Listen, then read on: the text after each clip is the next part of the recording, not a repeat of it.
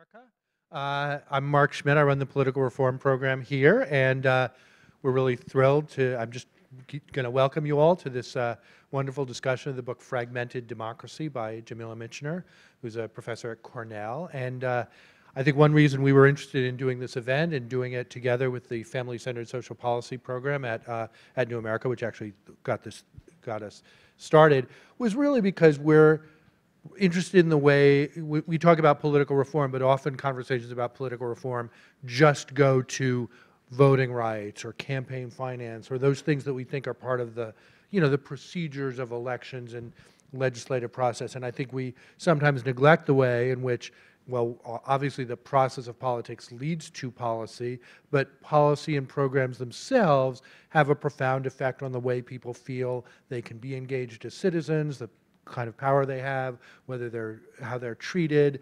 and how they feel as they participate in the other processes. And you don't get that linkage very often. So I think one of the wonderful things about this book is it's a lot about how particularly Medicaid has evolved, but a lot about how programs like Medicaid shape people's experiences of government and democracy and their levels of trust and confidence. So we're going to look at this from a bunch of different directions, and Rachel Black from the Family-Centered Social Policy program will introduce the speakers, but we'll start with her and Jamila. Thank you. Great. Thanks so much, Mark. And thank you, Jamila, for being here. Thanks for having me. I don't think we would have expected when we started having the conversation about doing this event late last year that it would be so timely.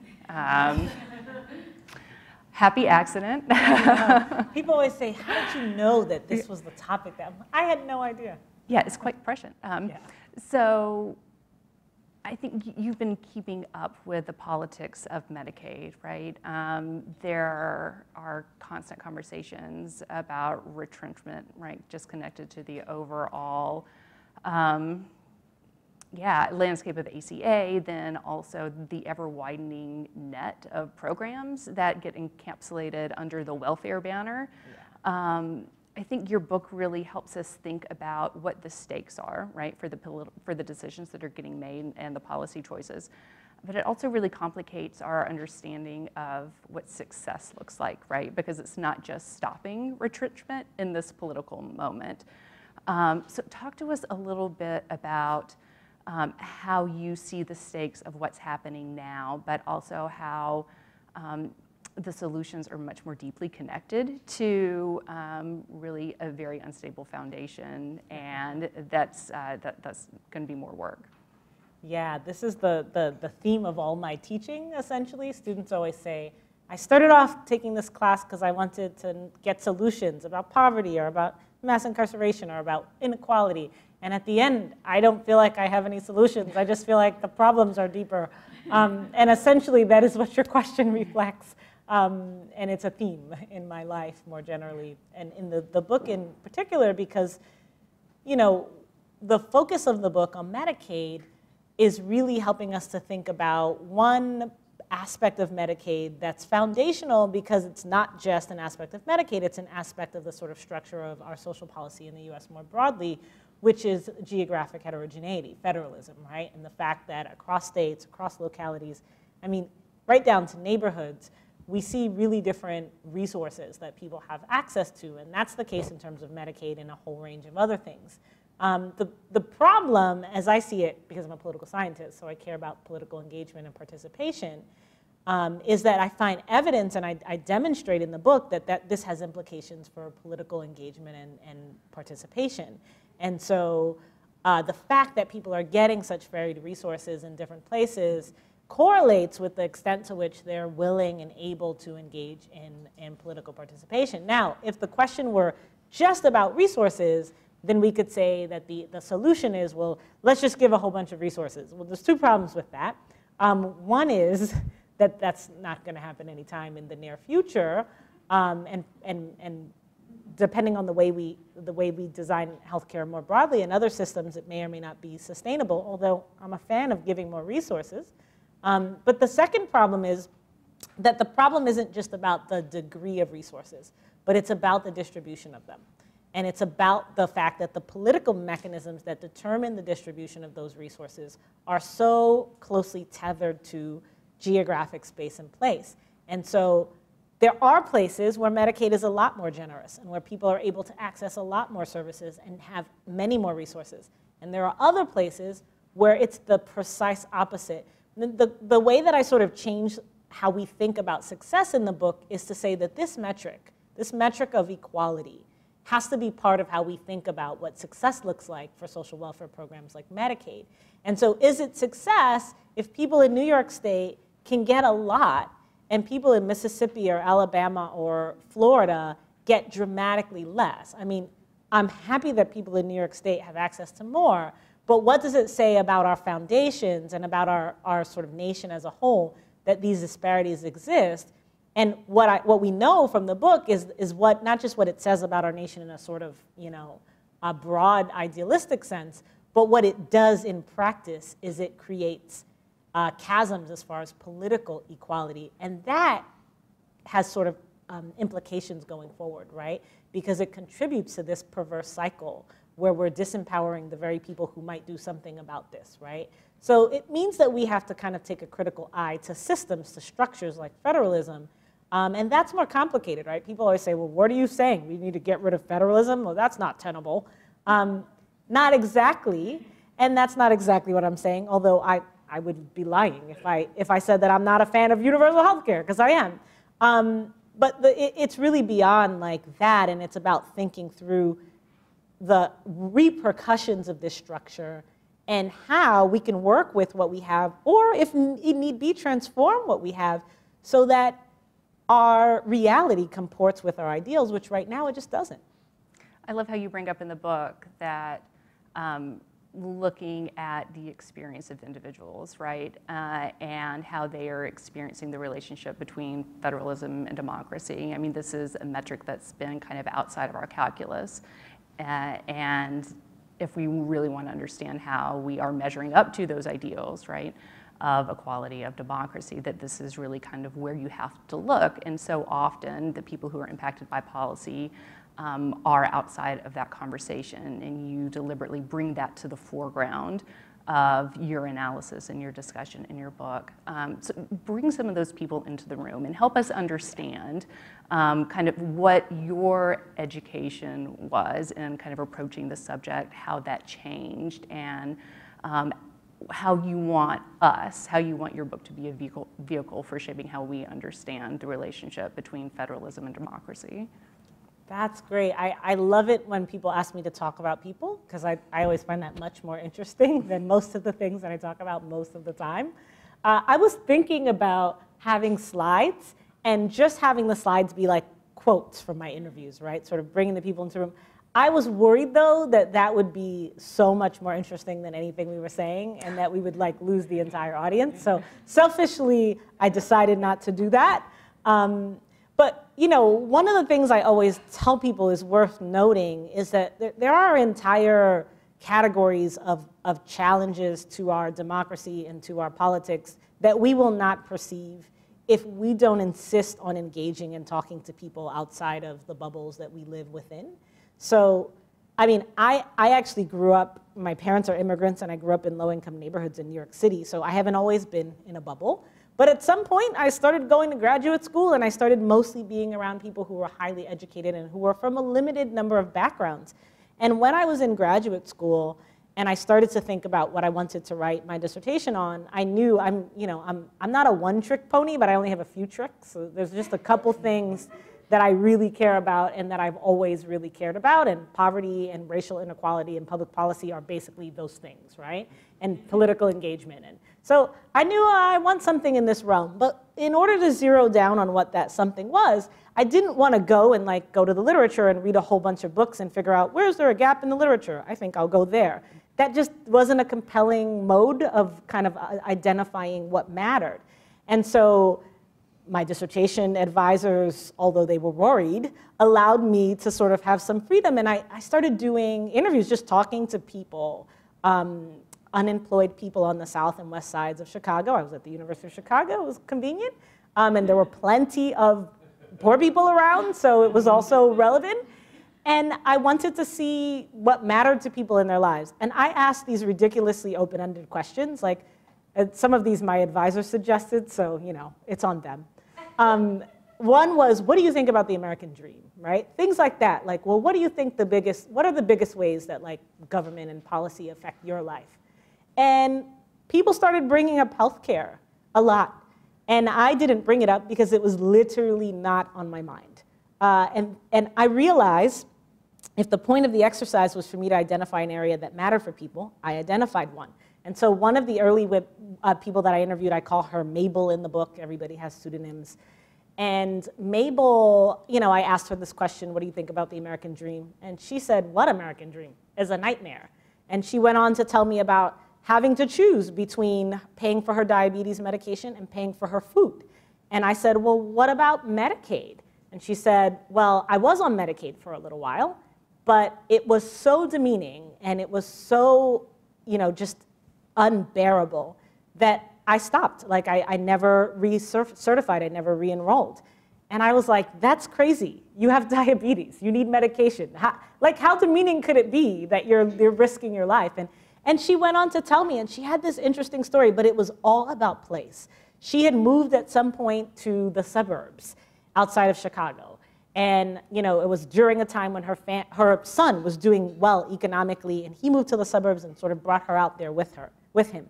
And that was when she first was unemployed, and so her first experience with Medicaid was in the suburbs of Chicago, like Naperville or something like that. And it was nice. It was a pleasant, positive experience. She's like, I didn't even know I was going into a Medicaid office. It was just in a bank building, right? And everyone was nice, and I got immediate service, and it was great. But then her son lost his job, and they had to move back to the city. And she went into the Medicaid office the first time. She had to re-enroll. She's waiting on a line that's around the corner on a block that's really dangerous. She's looking at the litter on the ground. She's looking at the building crumbling. She goes in there. The service is bad.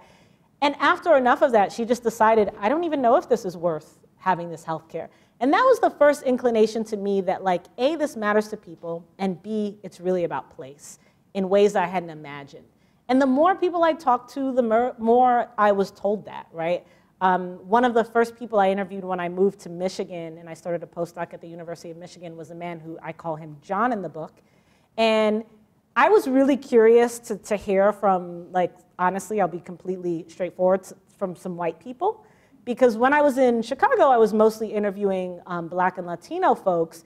And it had actually been difficult for me to recruit white people because a lot of the recruiting I was doing at first was face-to-face. And like the white people just said no, they just didn't want to talk to me about that topic. I don't like sort of presume to know motives. I think it was just, it didn't seem like a conversation they were interested in having. So when I got to Michigan, I recruited in some different ways so that people didn't see me initially, and I got some interviews. So I'm interviewing this guy named John, and he seems like a kind of middle-class white guy, and it turns out he had a kind of chronic debilitating disease that prevented him from being able to work. He had had it since he was a child, had been on Medicaid since he was a child, and had all of these experiences. But and he told me a ton. I mean, it was like a 2-hour conversation. But at some point, he told me about wanting to move to Arizona because his family was moving to Arizona. The weather was better. His doctor said, you'll do better there. The weather's actually good for his condition involved some issues with his lungs, and the cold air was a problem. And there were all these reasons he wanted to move to Arizona.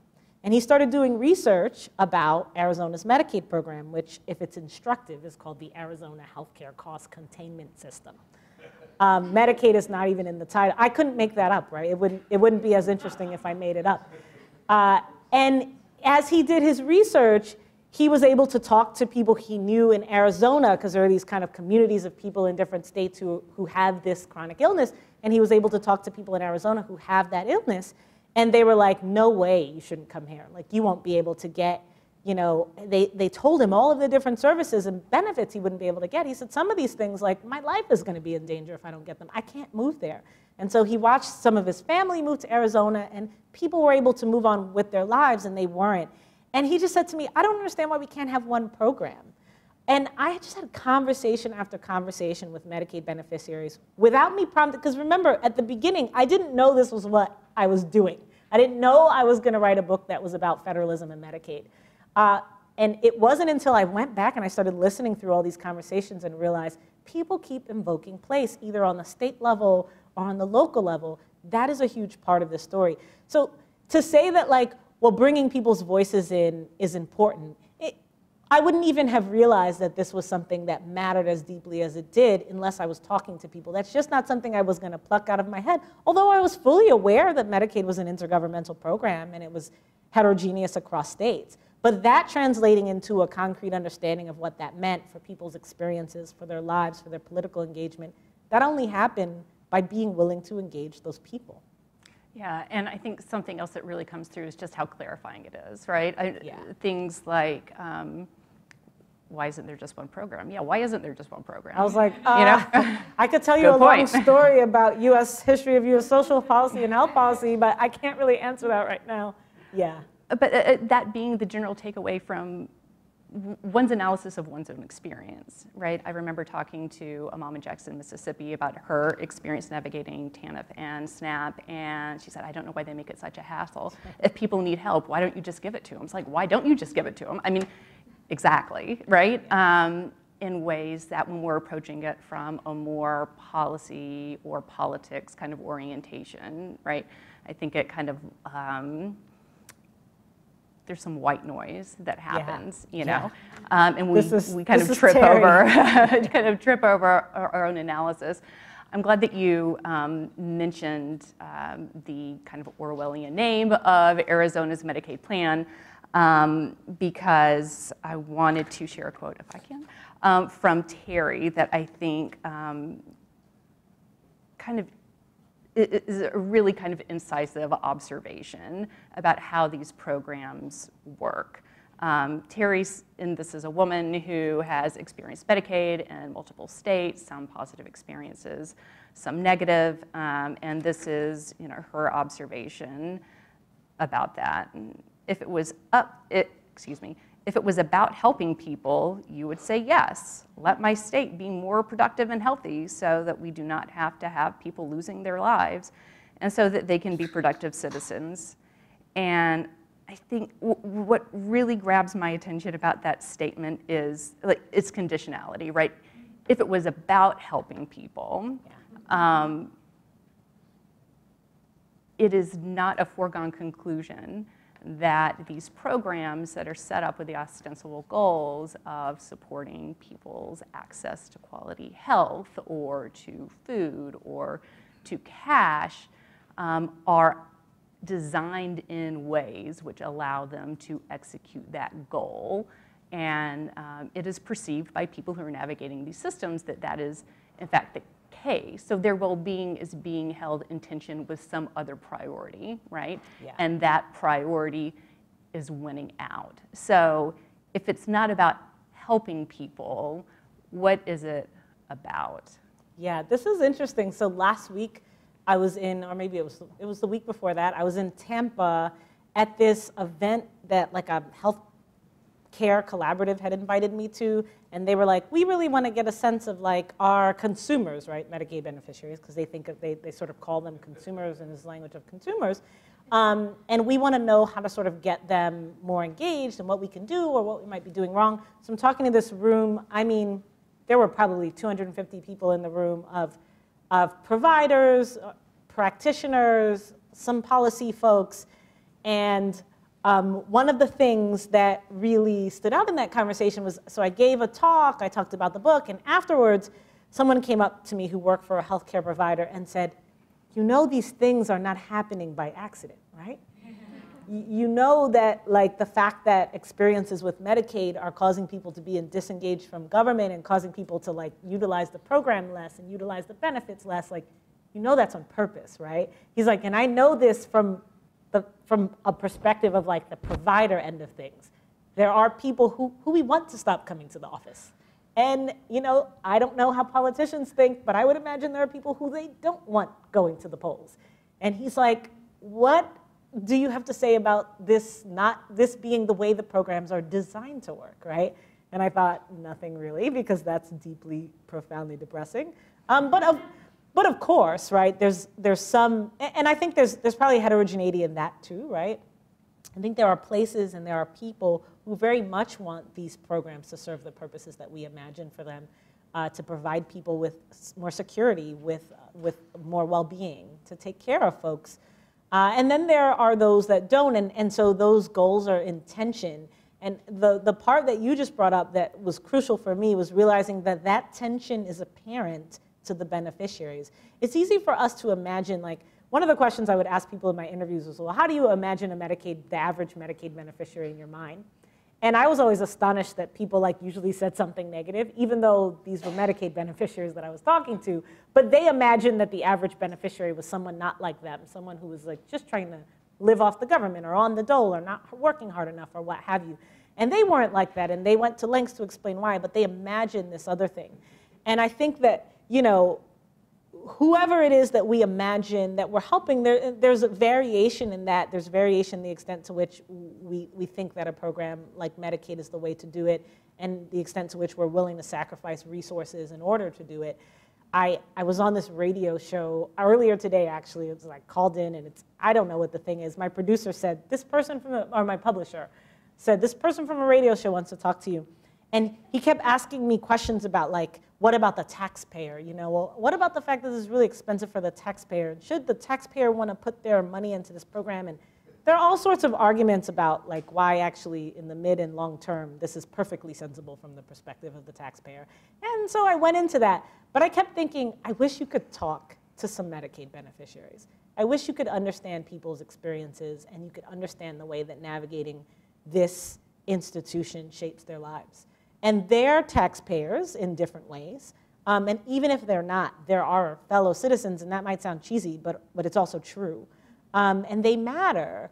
And I just wish we could shift the conversation in a way that centered the extent to which these are people, they're human beings who have dignity, who matter, and it doesn't have to be this way. But it is, and it is by design. And I try to emphasize that in the book. This isn't happening accidentally. I don't know the extent to which people have nefarious motives in their head, and I try to sort of assume the best. And I also don't necessarily care about what's in people's hearts and minds. What I care about is what policy is purveying. And what policy is purveying as far as Medicaid is a particular kind of inequality that's rooted in the very, you know, political institutions that we've built in this country over a long time, but that has really concrete meaning for people. I always say to people, you know, I know when you hear the word federalism, your eyes glaze over, right? But stay with me, because this one actually matters for real people. Well, I think you talked about, you know, public support kind of being framed around an image of who they presume, right, the beneficiary to be, and the challenge of reframing against that presumption. I think that's made even more challenging when that presumption is actually codified into the policy choices. And we're seeing these choices being adopted more and more, even within Medicaid, which has historically been understood to be a health care program and not a traditional welfare program, but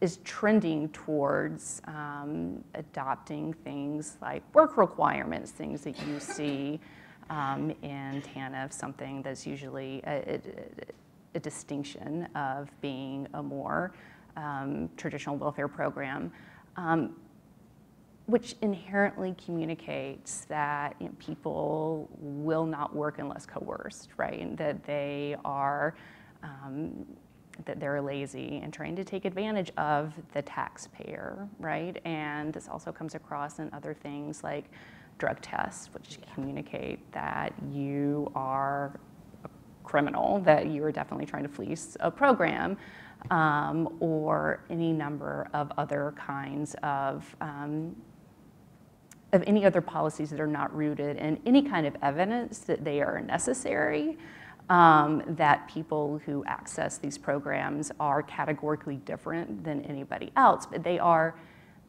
very effective at branding those beneficiaries, right, and creating stigma.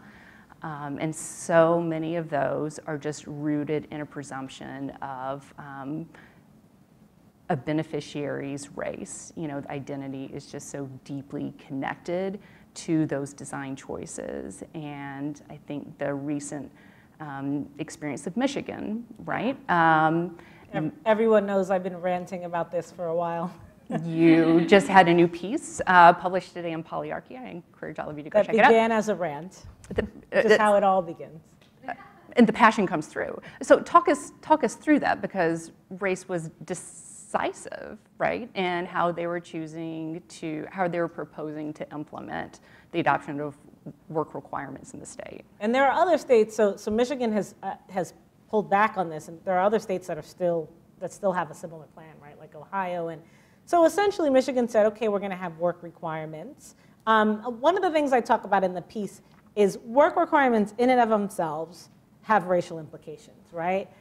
People of color are more likely to have criminal records. They're more likely to be discriminated against in the low-wage employment market. They're more likely to live in areas where they have challenges with transportation that get them to work. Work is harder. There are higher barriers to work for African Americans and Latinos. That is just impossible to argue with, I would say, from the vantage point of the social scientific record.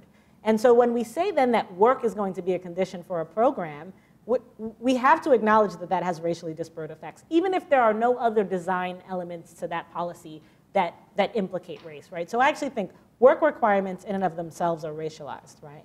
But Michigan went a step further and said, okay, but we're gonna have exemptions for people who live in counties that have high unemployment rates, not people who live in cities that have high unemployment rates. And the high unemployment counties are the rural counties where lots of white folks live. And the high unemployment cities are Detroit, Flint, places where lots of black people live, right? Now, the reasoning, according to the sponsors of the bill, is, well, if you're in the same county, you can get to the job, right? Well, yeah, not if the transportation infrastructure is bad, not if you're being discriminated against, because there are other people in the county who those jobs can be given to who don't happen to be black. So that, you know, on its face, the kind of, this doesn't have anything to do with race. This is about the fact that it's actually easier for you to, I mean, I don't know what is in anybody's heart and mind, and I don't presume to know, nor do I want to. But both sort of in terms of impact and in terms of sort of the obvious design, a policy like that is going to have racially disproportionate effects. I mean, the piece I made in the polyarchy, or the point I made in the polyarchy piece, is that we should not be surprised by that. So the fact that Michigan gets flack for this and then walks it back, right? But the sponsor of the bill says, but we didn't walk it back because of race, because race didn't have anything to do with it in the first place. We walked it back because administratively this would be a nightmare. Well, you probably walked it back because you got a lot of flack that was based on race. But the fact that he could claim that, like, saying race had anything to do with this is ridiculous. And I think that was the actual quote, ridiculous. You can only claim that if you assume sort of gross negligence of the nature of American health care and health policy, right? If you pretend like if from the very beginning, from whatever point we started to have anything that looked like health policy in this country, it has been racialized and designed at first explicitly, and maybe arguably now less explicitly, although that's arguably, in ways that were going to disproportionately affect racial minorities. If you pretend that that history and contemporary, the reality doesn't exist, then you could say race doesn't have anything to do with it. But if you know about that, how one can sort of in truth say that the racial implications aren't clear, I don't know. And that connects to a lot of different aspects of social policy, Medicaid and other policies, where they're sort of deeply rooted in ideas we have about who's going to benefit and who's deserving, who's not. And embedded in those ideas are racist and classist perspectives that, so long as we can sort of distance ourselves from them and say that that's not our motivation, we don't really have to reckon with the scale and extent of change that has to be made in order to achieve anything that even approximates equity. So I wrote the piece, yeah, it started as a rant because I just thought, how could you do this and act like it doesn't have anything to do with race? But you know, it has to be much more than a rant for us to see the degree of policy change that we're gonna need. And oftentimes, race is sort of siloed. Like, we're now more comfortable talking about race in terms of cash assistance because people have been doing it for so long, and there are books like Why Americans Hate Welfare, and the answer is like, because of race. And we've been thinking about those things for long enough that we're like, oh, okay, race and like welfare, you know, technical welfare, cash assistance, well, those things are connected. Well, it's much harder to acknowledge that that is the case in nearly every, I would say in every, right, area of social policy, that we cannot silo race, but we have to confront it across the board. And that feels a little overwhelming. I mean, my students, you know, I taught a public policy class this semester, and when we started talking about race and public policy, I had a student who came to office hours and said, this is overwhelming. If it's in everything, how are we going to fix it? And maybe it's just because you see race everywhere, because there's something about you. And that's a much more comforting thought, right? You people are just so paranoid, are victim mongering. Much more comfortable to think that than to think we need to imagine profound change in order to get to a place of equity. I admit I'm intimidated by that. So something else that siloing race from the conversation does is make it seem that it's just about bias, right? It's about individual relationships. Yeah, absolutely. And kind of ignores the structural mechanisms that we have for, I mean, effectively weaponizing that bias, right? For codifying that bias into policy. And I think something that you lay out very clearly is the way that federalism has functioned in that way, right? I think that you're very measured in your assessment of, it's not a wholesale indictment of federalism. You describe it in ways that kind of remind me of like chicken. I mean, it just kind of absorbs the flavor of whatever you're cooking with, and we just— I'm gonna use that in the future. Feel free. And it just so happens, like, the flavor that we're cooking with is racism. And have been for, like, ever. And have been for ever. And it is, you cannot look at the history of anti-poverty policy, right, being implemented through a federalist structure without seeing federalism act as a mechanism of racial exclusion and social control, right? You see that you have these punitive and paternalistic policies show up basically wherever Black people are, you know, in the South right after what was the precursor to TANF was started. Work requirements and benefits were aligned with the harvest season, right? You don't see work requirements in TANF in northern states until the Great Migration, when Black mothers start moving north, and that's still, I mean, visible today. States like Oregon, who have almost an entirely white population, have much more generous benefits and less restrictions on access than places like Mississippi, for example. So I think looking at where there's continuity, right? What the interstitial tissue is. It isn't as though these patterns are independently generating in silos, you know, there's some kind of mechanism that's connecting them together and enabling, right, the absorption of racism into the chicken apparatus. So my question for you, knowing what we do about how federalism functions in this way, wouldn't it make sense for us to have something that we're less susceptible to absorbing those flavors and was better aligned for actually executing the policy goals that we set forth? Yeah, so there are two ways I think about this question. Like, one is the part of me that wants to say something that seems pragmatic and realistic and attainable. And this is when you said, well, your approach to federalism in the book is measured. This is because enough people who read it and said, well, the takeaway from the book can't be that federalism sucks, right? I mean, well, it's not going anywhere, and that's not really very helpful. And so I tried to think about, well, what are some of the other takeaways? But, you know, so there's the kind of pragmatic, assuming this system is going to be around for a while, how can we think about how we might make it better, maybe on the margins, maybe a little bit further in than the margins. And then there's the like real me in my heart of hearts, because I don't care about what is in other people's heart and minds, but I know what is in mine. And that's the part of me that wants to think in a much more transformative way. And so people will say to me like, well, you're wasting all your time thinking about Medicaid when really we just need to be focused on like Medicare for all, right? On universal health care. Then we won't even have any of these problems. Absolutely. Grant that to you. I am there with you, right? Because the geographic heterogeneity, all of the challenges built in to Medicaid as it is presently structured and many other social welfare policies, I think improve substantially if we shift to something that is centralized and federal. At the same time, I don't think that kind of move gets us out of the pickle unless there are a lot of other things that change with it. Because right now, states and localities are a useful, convenient, and they have long been mechanism for transmitting racial bias through institutional means, right? For weaponizing. Federalism is a useful mechanism for weaponizing racial inequality in the way that you so aptly put.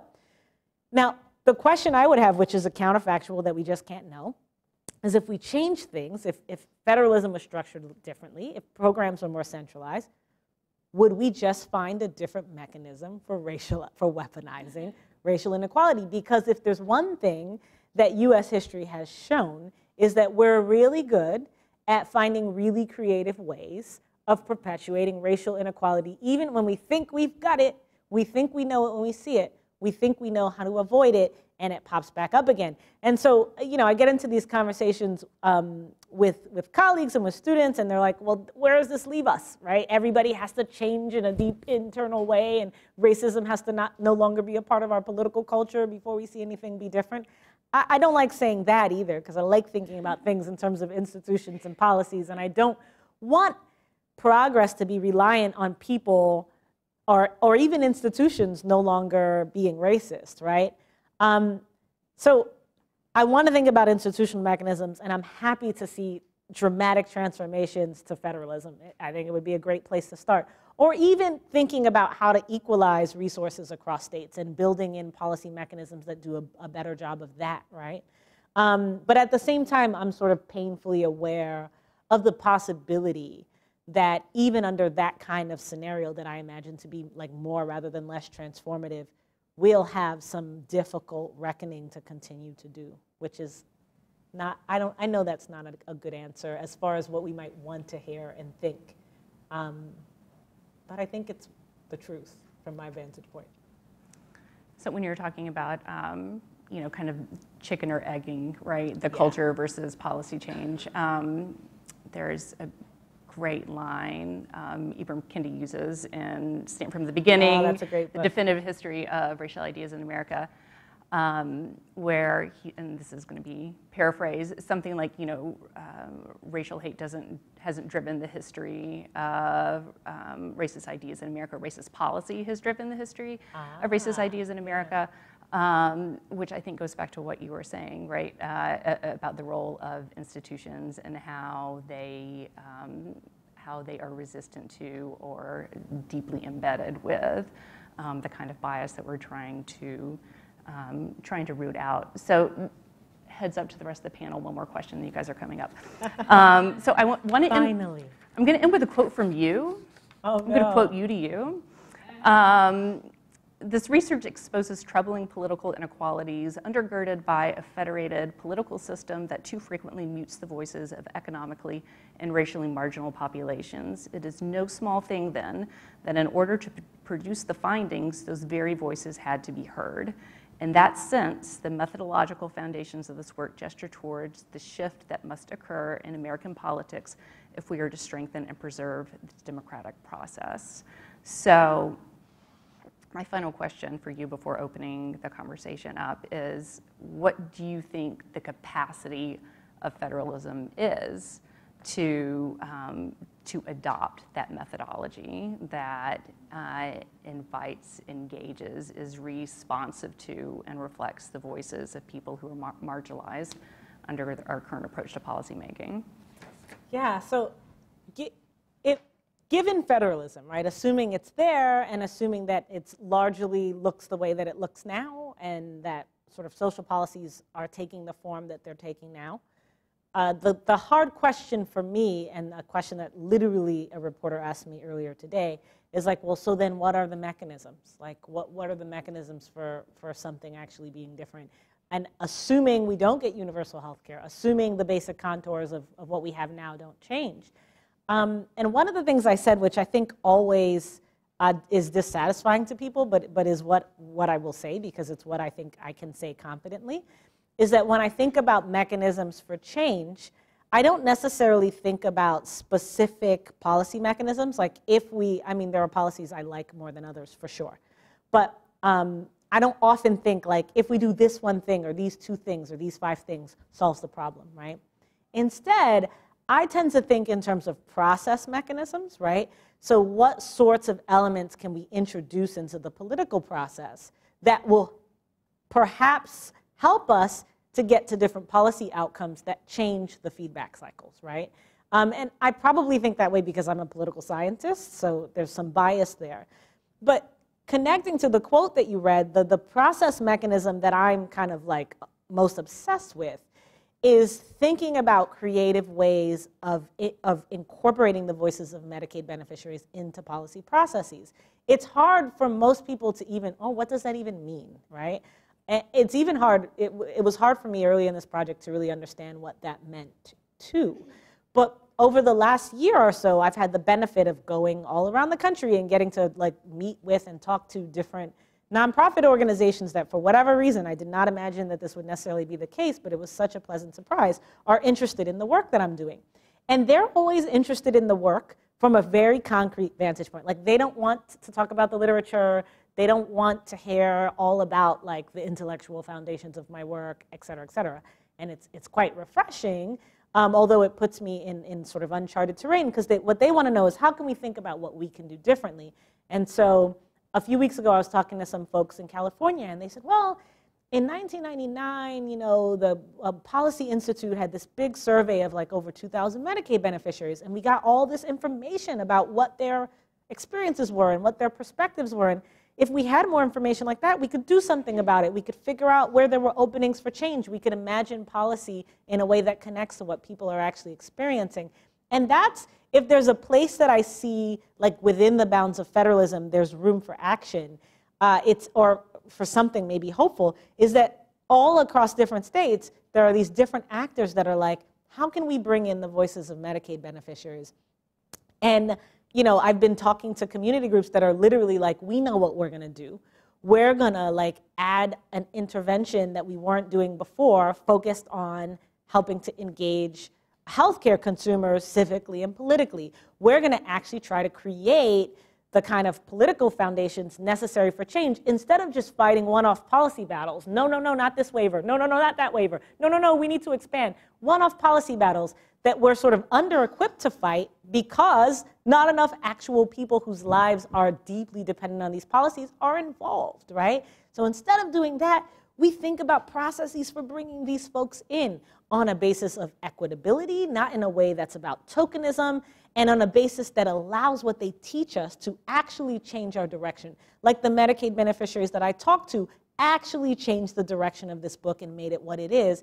And do we have, even as like activists or policy folks or policy wonks or advocates or what have you, do we have processes such that the people that we imagine we're acting on behalf of have an opportunity to shape the direction that we go in?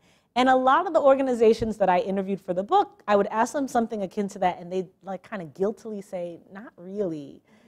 Yeah, we're all about Medicaid advocacy. We don't really talk that much to Medicaid beneficiaries. We don't really know what they think or what they want or what they experience. Not all of the organizations, but enough of them that I thought, okay, there's a process thing we could do here from a micro sort of organizational level to a more meso state level, and probably not now, but under a different administration, perhaps on a national level. What are the processes for actually incorporating in a substantive way the voices of the people who are most affected by these policies? If there's a direction that I would want to sort of advocate for, it would probably be that. And as you said, I mean, that's a methodology not just for use within policymaking. Yeah. It's also valuable within the context of our own work. We shouldn't be imagining people we're working on behalf of, we should be engaging them. Yeah. Thank you for giving us such a strong model for doing that in your work. And I'm going to invite the rest of our panel to come on up. Yay! I always tell students, it's only interesting hearing me talk for but so long. And you all, we've already passed that mark. So it's really nice for other people to join.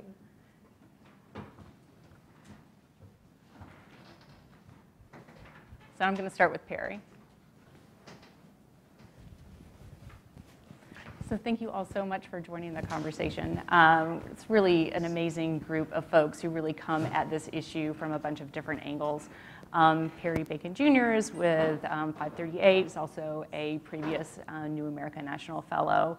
And Perry, you have been following ACA for a while, both as a journalist, kind of looking at it on the ground, but also as a political observer, right? You're seeing it from both vantage points, and I'm really curious to hear kind of your reaction to Jamila's comments and in the context of that perspective that you bring to this.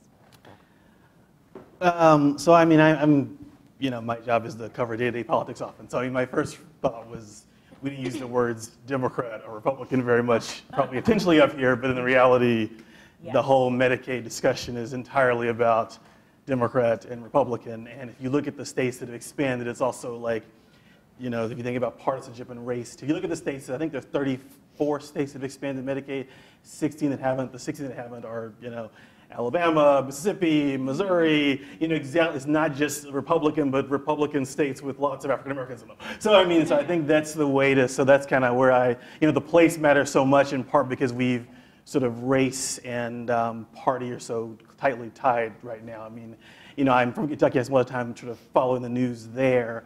And the one thing you said about the idea that if Medicaid beneficiaries were more involved, I guess I feel like I watched that last year. Medicaid beneficiaries were involved in sort of fighting the ACA repeal. And in Kentucky, I think there have been some polls, like 80% of the people opposed the work requirements. I'm not sure, it's not clear to me that's going to make any difference. You know, I think my first thought was it's obvious to everyone, I'm sure, in the room, but the party factor here is so important to the place factor.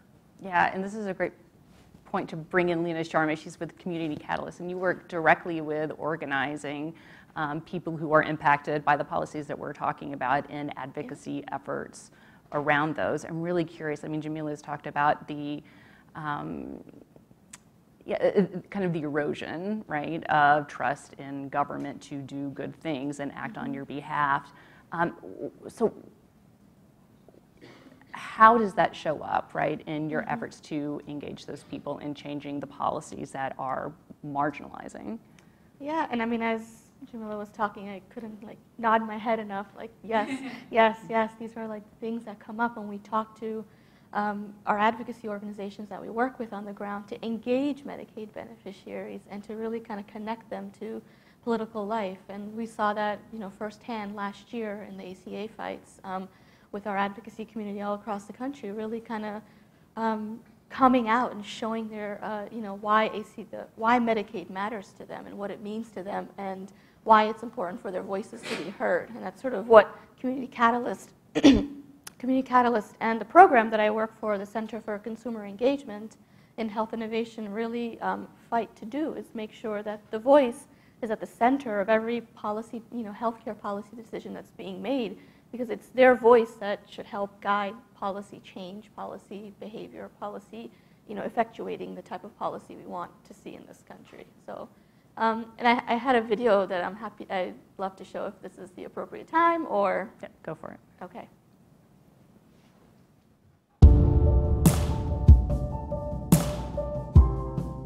My name is Cassandra Adams. Just about everyone calls me Cassie.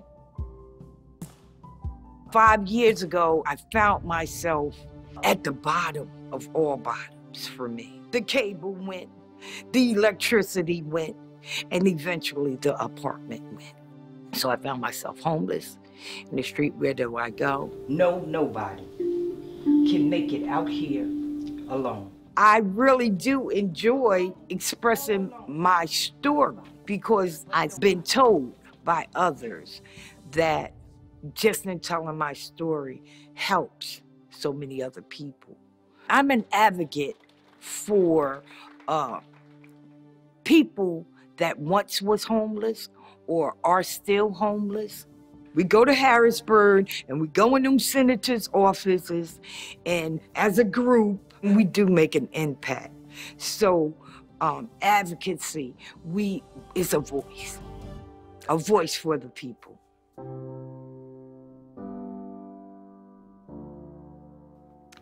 And I wanted to show this slide because it So, and I've seen this video a number of times now. We just recently released it, and everybody in our staff was emotional when we saw this. It's a part of a larger story about connecting health and housing, and particularly for Medicaid beneficiaries. And I think her voice, what empowered her was knowing that there was a community of people out there who wanted to advocate on her behalf and that wanted her voice to be heard on that behalf too. So she was involved last year in the fights in Pennsylvania to protect Medicaid. She was involved right now, work requirements, arguments that are going on in Pennsylvania right now. And so, this illustrates a lot of what Community Catalyst does, what the Center for Consumer Engagement does, and how we do it. One of my slides up there was about showing a system of advocacy that we like to talk about with our advocates. What's the opportunity, and then what are the different capacities that we need to provide for our advocacy organizations to really get to that policy win. And one of the biggest ones is grassroots organizing. If we don't have the voice of the people as part of the conversation, then, kind of like what you said, we're not really getting at what's going to be impactful for Medicaid beneficiaries in the long run. And that sort of intersects with so many different things that in our organization we come across, from race to class to gender to ageism. And all of those things sort of are, encapsulated in one to make sure that we think about how we engage, not just beneficiaries, but then how we engage the advocacy community, and how we build coalitions, and how we become the power so that we can take it to Capitol Hill or the state capitol, wherever those fights are happening.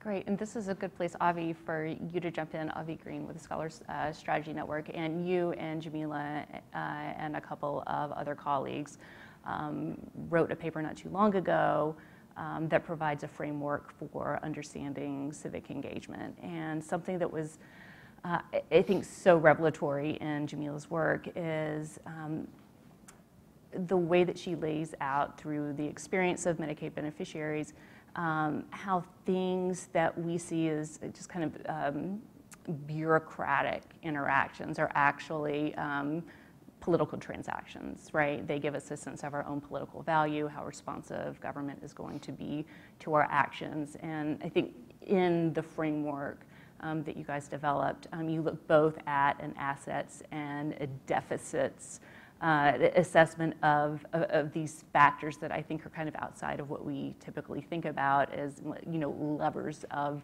democracy. So could you talk us through what some of those are? Sure, and I just want to start by saying I'm just so glad that you're throwing this, and it's such a pleasure.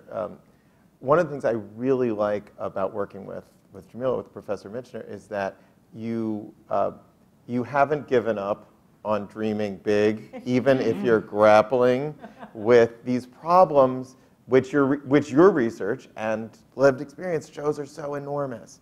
And so when I think about civic wealth, the idea that we threw out, and I think about Medicaid, I think about three definitions of the word treatment, right? It comes up a lot in your book, right? So first there's the medical treatment that we're hoping that people get. But right through federalism, some people are getting better treatment and some people are getting worse treatment.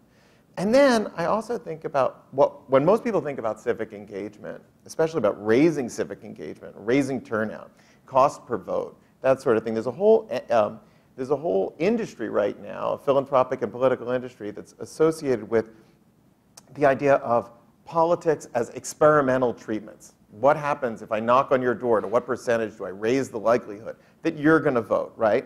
But Medicaid is also a political treatment. It's an experiment, and it can be measured as an experimental treatment, basically. And that's what Jamila's work does, right? Is look at it in that frame. And then lastly, right, when we often think about treatment, or when we often use the word, right, there's the question of how do we wish to be treated as human beings, right? And when we talk about place, right, we use it as a shorthand. But what place is in American government is it is an overlay of local culture plus local and state government policy. Those things come together to form states. There's other things, but that's the main stuff, right? And what is happening is that sometimes Medicaid in some states is treating people more like people. And in other states, it's treating them more inhumanely. And one of the things that we have to grapple with as a society is that these treatments really last, because they're not being applied to just one person or to a random selection of people, but they're being treated to whole populations, like the black population of Mississippi. And therefore, there are intergenerational effects that matter. I mean, it's wrong in and of itself. As the non-political scientist sitting here, I just want to bring up that it is ethically wrong, and just call that out. I'm allowed, right? And then secondly, right, it is also even worse because these effects are pernicious and last over time, right? So the next, I think, challenge that I hope political scientists will think about is how do you use what we know about experimentation, right, and about these treatments, right, to think about how can we structure the equivalence of races to the top that take federalism into account, but that shift some of the incentives for some of these states. And I think actually Medicaid expansion is actually a positive example here, because despite it all, it's spread to 34 so far, and it's only been going for a few years. And if you look at Social Security, which also had a discriminatory design at the beginning, it did eventually expand and move to universalism. So can we figure out ways that will take some of that same knowledge and apply it so that Medicaid can start to treat more and more people like human beings, and therefore lead to these positive political, civic engagement feedbacks? And then we'll have a nation that has more civic wealth. And I think to do that, and we have to change government operations, right? Because what we've been talking about is organizing, advocating, mobilizing to fill in the carve-outs, right? So how do we switch the default so the policies that we're creating aren't generating inequality as soon as they pass, right? And I think, Reggie, this is where you and your work come in. This is the million-dollar question. So Reggie Gordon, who's the director of Richmond, Virginia's Office of Community Wealth Building, this is some of the work that you're trying to undertake, right? You're trying to establish an office within city government that is explicitly charged with reducing poverty and engaging a lot of the people that we've been talking about right now. I think Jamila's work shows how, through the lens of Medicaid, how people-based policies still play out in place, right? And that since there's disproportionate exposure to policies and institutions that act in a marginalizing way, that the African-American citizens in Richmond, Virginia, are getting the message that, your citizenship holds less currency, right, than other people's is reinforced over and over and over again. So talk to us a little bit about your work, not only kind of establishing the office and how it's functioning, but also how it's engaging with a community of people who have been receiving that message over generations. Sure. Thank you. And I'm glad to be in the company of people who are thinking this way and trying to move these issues forward. In Richmond, unfortunately, we have a 26% poverty rate. We're a medium-sized city, 220,000 people. And our office started to put into effect a strategy for wealth building. And we have moved away from saying, even using the word poverty, because that in and of itself, we realized, sort of set apart this class of, we are going to help the poor people in Richmond. Now, as the director of the Office of Community Wealth Building, I found it really uncomfortable walking into a room full of community members and saying, I'm from the government, I'm here to help, and you're the poor people. So we've been intentional about having listening sessions where we invite people in, or we go to the neighborhood, literally on the street corners, and say, here's the plan. How does that resonate with you? We represent not only government, but myriad nonprofits and agencies who think they're doing the right thing. And so we're like this conduit back and forth to the community. And what we have learned, and it rings true what you said earlier, the response is anecdotally, no one's ever helped us before. No one's ever listened. Meanwhile, we have hundreds of nonprofits, hundreds of agencies, and millions of dollars for decades. And if the response on a street corner or in a listening session is, no one's listened before, we realize there's this disconnect. It's because we have been using the research and sort of walking in and here's the program for you, as opposed to beginning with, okay, tell us about your life, and if you were to construct a program to move from where you are now to economic well-being or financial stability, what would that be? And we're getting some responses which are illuminating, but also challenging, because the system currently sort of places a greater value on those of us who have the degrees and have worked in policy, that we're the ones that should be able to create the mechanisms to help people, and we're trying to flip that.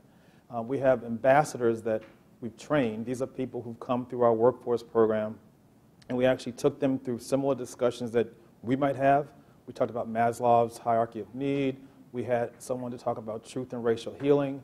And even the Maslow discussion was not what we expected, because we assumed the response would be, I want to get those basic needs met first, but there was a lot of discussion about self-esteem. The most important thing is having a sense of self.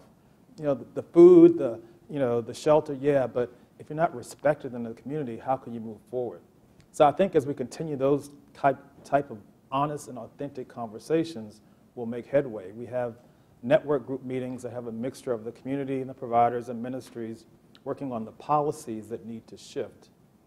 And I'm excited about what we're learning together. And the response has been, finally, you're listening. In Richmond, Virginia, you're listening. And we have high hopes that we can help people in other cities use the same framework. We are saying to Richmond, it's time to move from a charity framework to an economic well-being framework.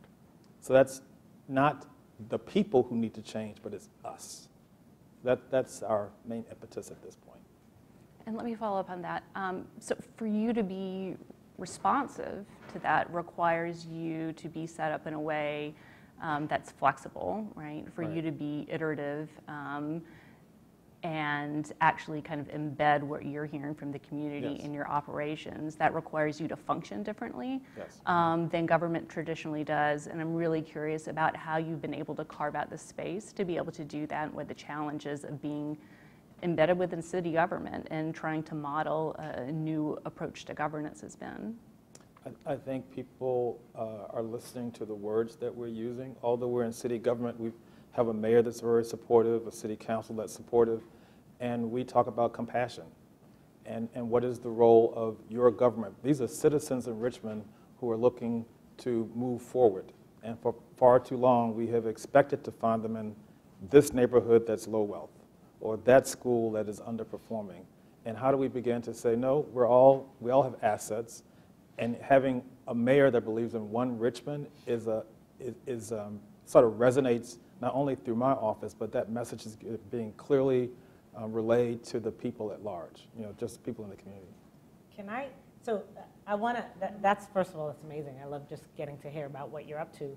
And second of all, I want to point out like a little bit of what may be a tension, but I think is more just an instructive point of difference between the sorts of things that that Avi and Lena and Reggie are saying, and even me to a certain extent, and the kind of insight that Perry brought to bear, which is like, how come we're not saying anything about Democrats and Republicans? Like, there's this whole big thing that's structuring all of our politics, and somehow it hasn't come up. And I think that tension is really instructive, right?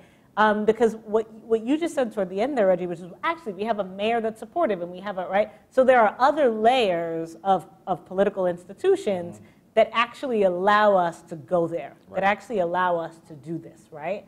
And so without those layers, right, had you had a mayor that was like, actually, no, we need to get these people working and to stop blah, blah, blah, it would be difficult to even start to think about, let's have listening sessions, right? So I just want to underscore, like, even though I feel like there's some distance between, so I don't think about the world in terms of Democrat and Republican, in part because, I mean, in practice in many ways I do, but sort of in theory, or even when I'm imagining what I want the world to look like, I don't. And some of that is just training, like as a professor up in front of the classroom. Once you start talking about Democrats and Republicans, there's half of the students in the room who now hate you and have unplugged, right? So you must learn how to think about how to reframe things, but also because that it just makes everything so much harder and messier. And part of the reason is because partisanship imposes some real constraints on whether we can do these things that we're talking about doing, and or how we have to or should do them. So I've been really struck by some of the, I spoke at Community Catalyst's Southern Health Partners meeting, and it's all the Southern health policy advocates. And they're dealing with a completely different context, right? They're like, actually, we're in a hostile, relatively partisan context, and we have to do things completely differently, even in terms of the kind of advocacy end of it. They're like, when we go out into the community and we're trying to get people on board with Medicaid expansion, we have to be able to go to rural communities, talk to people who are Republicans as far as they understand themselves, but who are actually being hurt by the lack of expansion, and try to get them on board. And then we have to go to Republican legislators who represent those constituencies and try to get them to understand that, like, you might want to think about this even though it's completely against your partisan interest. And that does introduce a layer of difficulty and challenges, but it doesn't introduce the kind of challenges that mean that this stuff about like people's voices and Medicaid participation and engagement doesn't matter. It means two things. A, that matters even more, but we need to be savvy in thinking about how it matters and how to channel those voices so that they can break through the partisan barriers. And B, that it's not all that matters, right? So I'm very much about political voice and engagement, but that's not all that matters, because the engagement unfolds in a context where there are political institutions and structures like parties that are tremendously important. So I wanted to at least say that and try to sort of connect some of the disconnect between sort of the way that we seem to be talking and the very pragmatic, like, let's get real perspective that you brought that is so crucial too.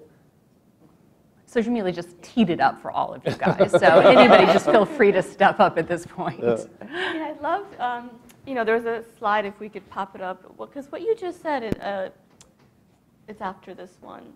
It sort of is what we continuously sort of talk about with partners that we work with on the ground, right? Like, it's not just about organizing consumers, but it's about figuring out all the different capacities that on-the-ground advocates should have in order to get to that policy change, in order to be able to, get the leadership and then, get to that. So it's the policy analysis and understanding stakeholder dynamics and, within that state, within that county, within that locality. It's understanding, how do you communicate that, the messaging, and that's something, we're constantly evolving in how we message to different audiences. So what we say to our advocacy community versus what we say to the media versus what we say to policymakers, whether it's on, whether it's a D or an R, what we say to them, how we say to them, it really matters.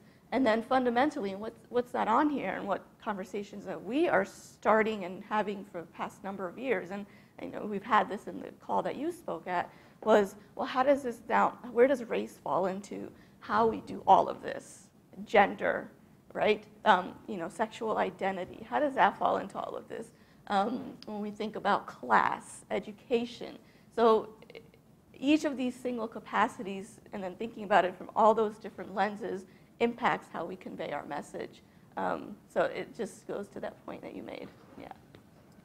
Let me add. This is a good map, and yet it's affected, of course, and structured by larger laws and systems that make things difficult, and they make things difficult deliberately. So, for example, most community health centers, right, many of them have embraced a voter empowerment model where they register voters when they come and that sort of thing, and it's a wonderful thing to do. But oftentimes tied with state or federal contracts that they get to operate are silencing clauses where they can't actually talk in detail about the health policy issues which are facing which pose to those community health organizations questions of survival, right?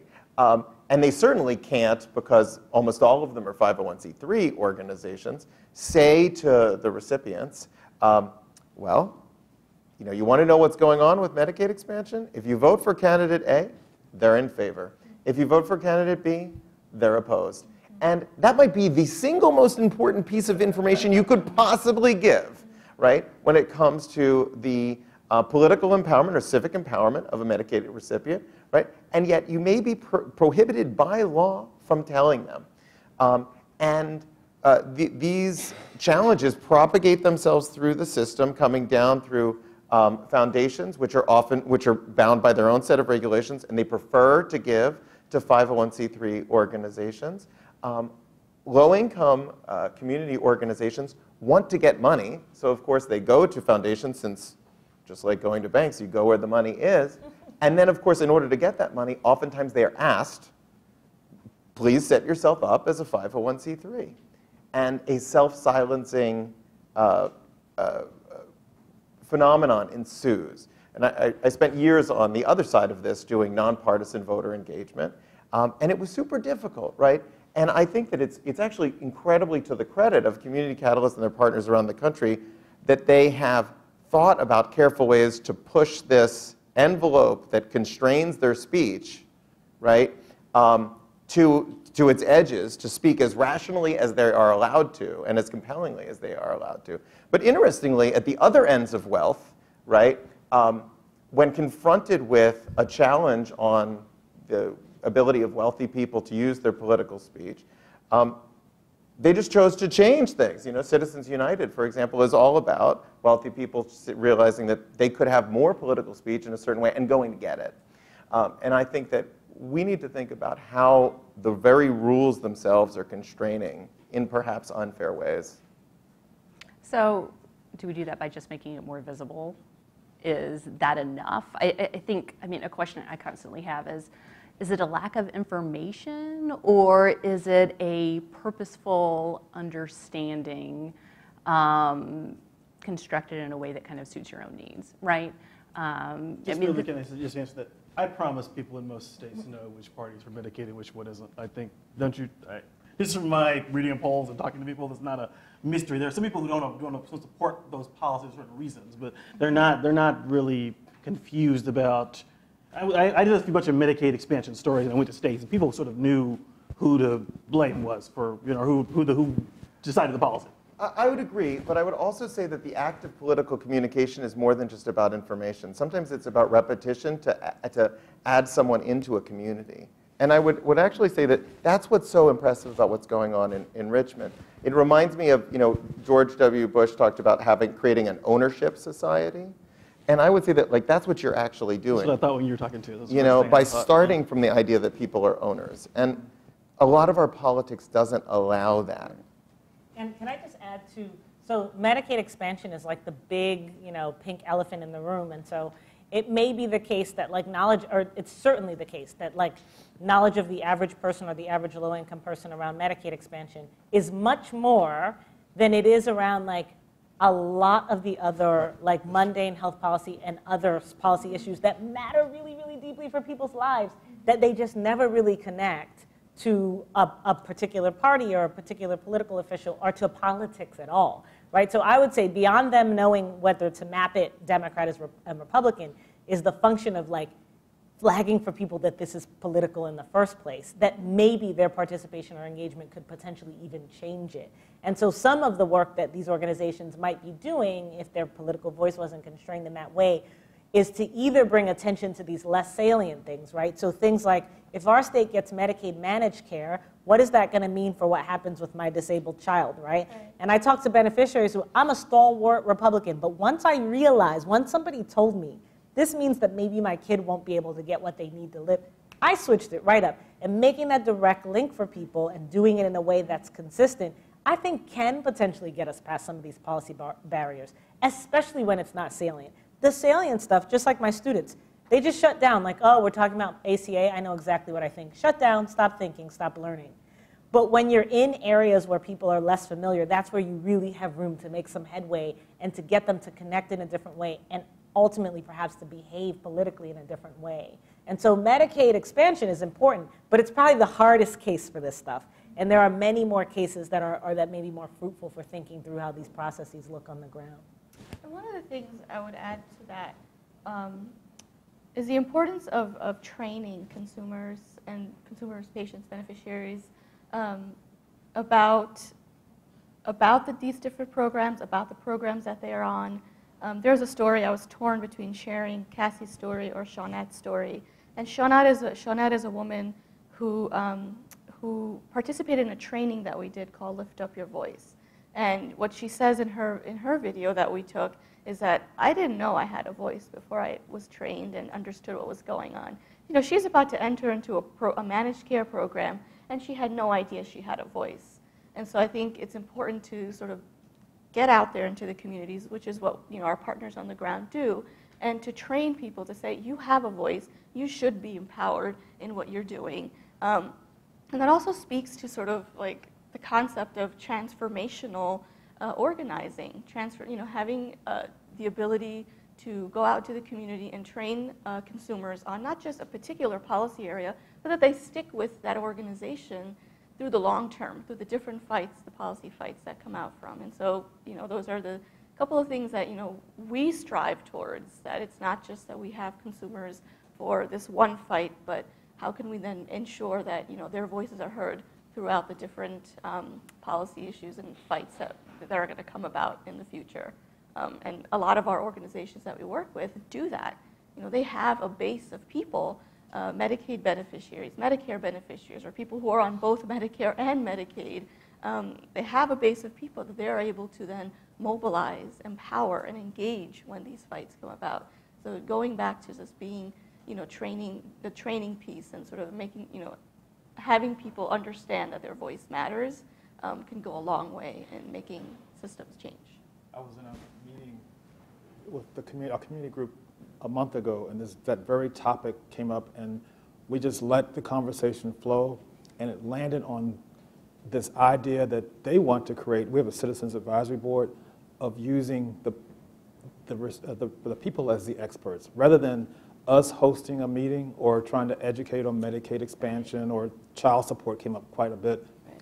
Let them be the expert presenters, yes, and have it in the community, and we're on the periphery, which I thought was a brilliant way to make it accessible, because often, people are being talked to by those of us who have studied it, but then again, I mean, you're more relatable if you've lived the experience, how to navigate all of these systems and processes, and that gives you instant credibility. So it also gives that feeling of like what I have to say matters, yep, versus the power dynamics in a yep room when I have such and such degree, exactly, and such and just experience, so what I have to say matters more, yep, which is not always necessarily true. So yeah. Good. On the same page. So let's go ahead and open it up for questions. There's a microphone somewhere. Christian has it. So just wait till it gets to you and raise your hand, and he'll bring it on over.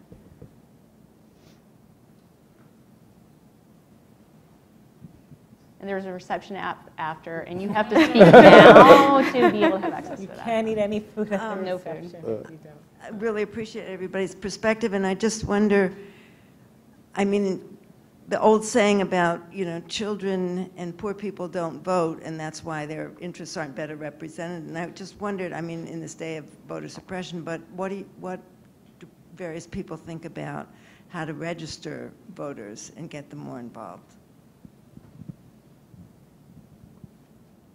I mean, you mentioned voter suppression, so that's an easy place to start, which is to stop making it more challenging for people.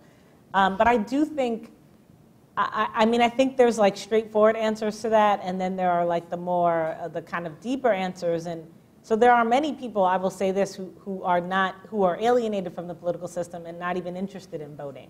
And so no matter how easy you make registration, they may not engage. And it's in part for some of the reasons we've been talking about, which is that they don't perceive the system as being there to serve them. I actually had a conversation with my brother just before the most recent election, and he said, I'm not voting. And I was like, oh gosh, you're hurting my heart. I'm a political scientist. Why did you even tell me? I mean, you could have just kept it to yourself, right? I mean, the logical thing to do, just you keep that button up and pretend with me. No, he said I'm not voting. And he just started telling me about like friends of ours from high school and how many of them had died, and the neighbor up the street who, you know, was having a hard time and who like literally couldn't afford food, and they were trying to figure out how to get that to them. And all of these like really concrete issues in day-to-day life. Someone a few blocks away who had been shot in the head recently. He even said, you know, I get pulled over by the cops like 2 times a week. What am I voting for? What system am I interested in upholding? So I think there are some really deep sort of aspects of institutional inequality that voting is almost, it's weird even talking about voting. When I go and give talks or try to engage with different communities, it feels so far away from everything that really matters. And until we address some of those things that really matter, it's hard to motivate people to vote. At the same time, unless people vote, it's hard to address. So it is this really difficult challenge. I think there are things we can do, certainly, but it's not to be overstated that I think there's an upper bound for many of those things without more fundamental change that touches people's lives in a real way. And you make the case in the book, right, that we learn lessons about our political value through a range of interactions with government, whether it be the police, whether it be how you're treated by your caseworker, and that there are, you know, other ways for us to engage that are kind of more proximate to what's valuable for us, and the way that a lot of these systems are functioning now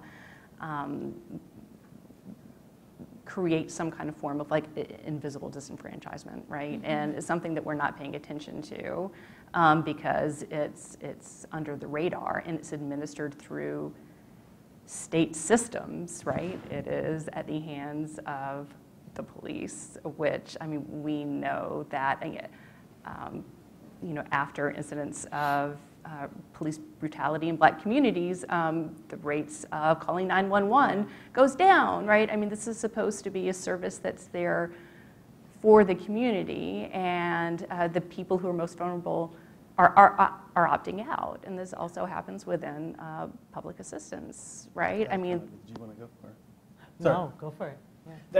Yeah. The part, your book talked about federalism at the state level, but I think the thing I've been thinking more about is like the city level. You get out of the sort of left-right thing quickly. Like if, you know, Nicolana Jones writes about school segregation a lot, and one thing she says is, if I could get people in urban areas who all voted for Hillary essentially to actually believe in school integration, that'd be the biggest star. Forget about, Nebraska. Let's what about why is New York City the most segregated schools? That's what I was thinking is, your book really made me think about the way in a lot of urban cities, there's a way in which we communicate where it's clear these are the bad schools, these are the good schools. And we do that over and over again. And even people who I think are, like, I'm constantly in conversation about, with people telling me, I'm moving to Maryland for this reason. And the subtext I'm listening to is, oh, your school has more than 30% Black, you know, like it's coded usually, but I know what the words are for that. And so I'm getting there at some point. And that's what I was thinking is, how do we, so those things can be changed through interaction. Like, there's a way to communicate in the city level too, to where this is not bad and this is not, Black does not mean bad, needs to be addressed. You know, I'm using a racial context here specifically, but I think in general, even at the city level, we also do these things and where we discriminate based on race and place. Absolutely. So there's one chapter in the book where I focus on cities and how this plays out in cities, and I look at Chicago and variation across neighborhoods in Chicago and how that maps onto these kind of dynamics in terms of the linkage between policy and politics. And the takeaway from that is that where urban inequalities are most sharp, that's where we really see this policy-politics nexus being the strongest, right? But when people are living in places that are flourishing, that aren't disorderly, that are doing well, their interactions with policy, even if those interactions are negative, don't affect them as much. They're not as vulnerable to being alienated by the government when they're living in broader conditions that are actually sending them signals about their value.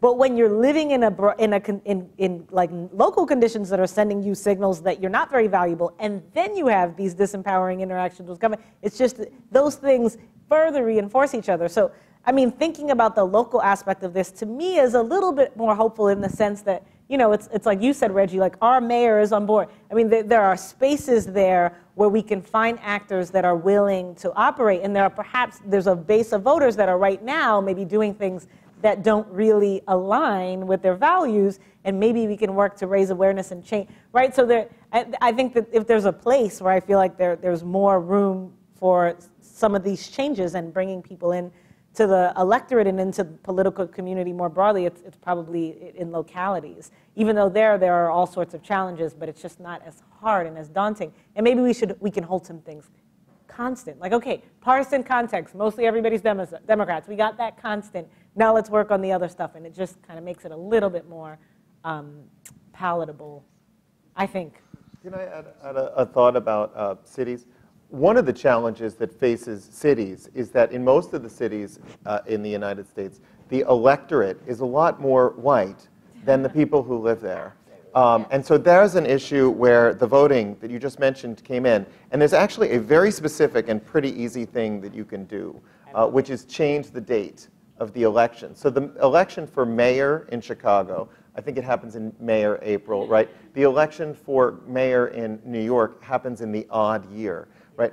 And so those elections, when they're high turnout, might crest 40%, if you're super lucky. But often they're at 30 or low, and therefore skewing far away from the kinds of folks who are often recipients of Medicaid, right? And skewing far away from the demographics of those cities. They're pretty exclusive. It's a whole different thing on presidential election day in those same exact cities when you have turnout of 60, 65%, double often or triple what a municipal election would be, much more representative. And the effect, by the way, of changing that in terms of turnout makes the effect of something like election day registration, which is the best single reform we've seen in the literature, it can be an effect size that's 5, 6, 7 times higher. And we don't have to wonder about whether or not something like that could work because, as usual, California's already done it. So California recognized that this was a problem in LA. And they're in the process of shifting mayoral elections in LA to the on year. They'll be shifted in a couple years. And they gave all the politicians a free extra year to go.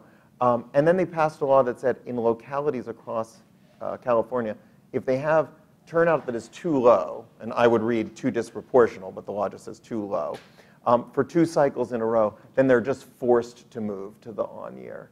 And I think that's the kind of thing which would allow urban policies to be even more at the front lines, which ideally is where they should be, the front lines of promoting really good egalitarian policy.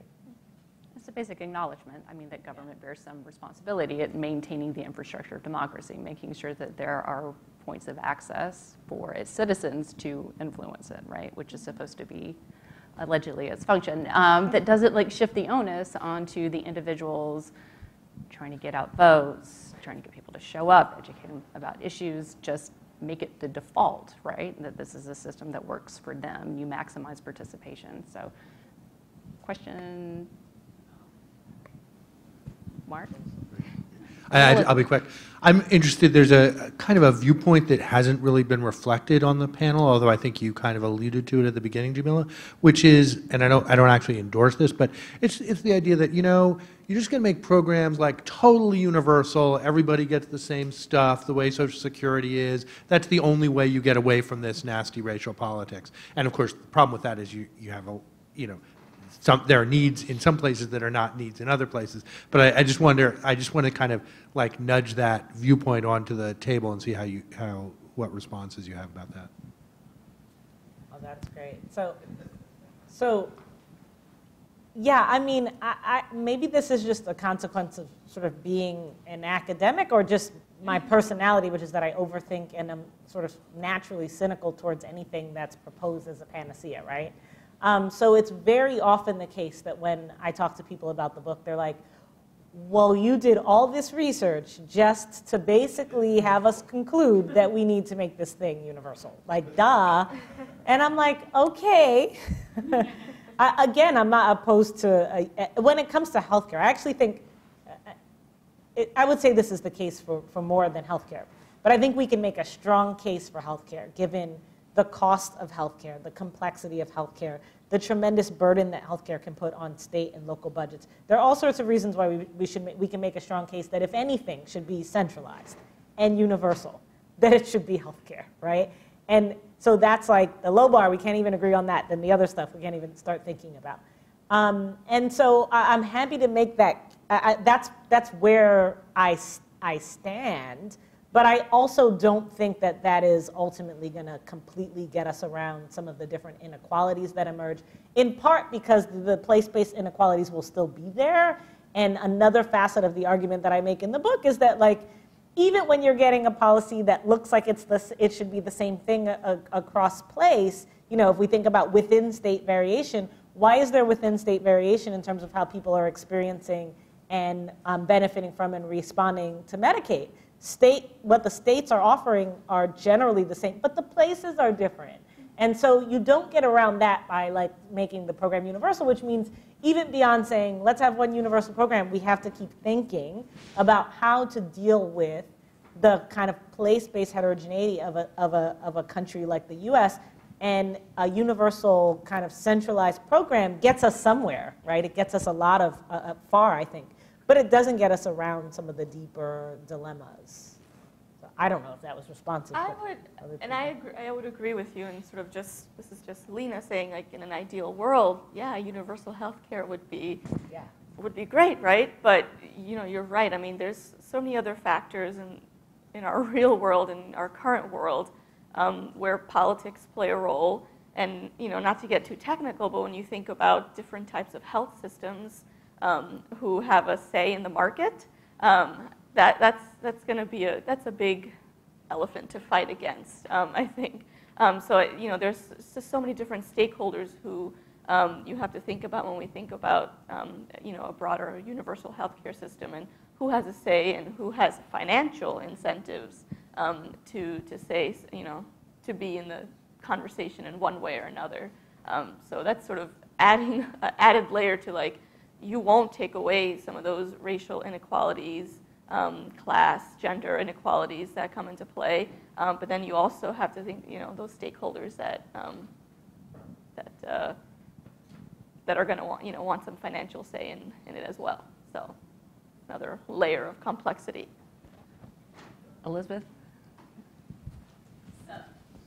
Just jumping back slightly to the previous conversation about what can be done local. So first, of course, the election thing is, like the healthcare, is deliberate. The reason states have odd-year elections is to suppress turnout. But specifically thinking about Richmond, and of course Virginia has not yet expanded Medicaid. Maybe this week, we'll see. So I'm just wondering if you can talk a little about, you know, what you can and can't do given that policy context, and sort of, you know, I think we all struggle with what you can move locally and then what, you know, you really just need them to take the expansion. Yeah. You know, and this sort of ties into the previous question. We have struggled as a system of not only the government, but local government, nonprofits, about changing our approach from a programmatic to person-centric. And so, yes, we have thousands of people in our community who are in need from a healthcare perspective, income perspective, mobility, transportation. And I think where we have tripped up in our mega system, which is, we calculate like a $350 million system for economic mobility with around 191 organizations. We're trying to get more granular on exactly who is in this space of moving people out of poverty. I just use poverty, but I usually don't. So this is going to be harder, but everyone's story is so different. Yes, there are some people who are trapped because of a medical issue. Or, in fact, here's a story that we heard recently. Someone walked in to apply for a work program that we had, and she put on the application that her last job she used a pole. And so when my workforce team interviewed her, they said, "What do you mean, ma'am?" She's like 35 years old. "What do you mean pole?" She went, "I'm a stripper." And she said, "And my mother has cancer.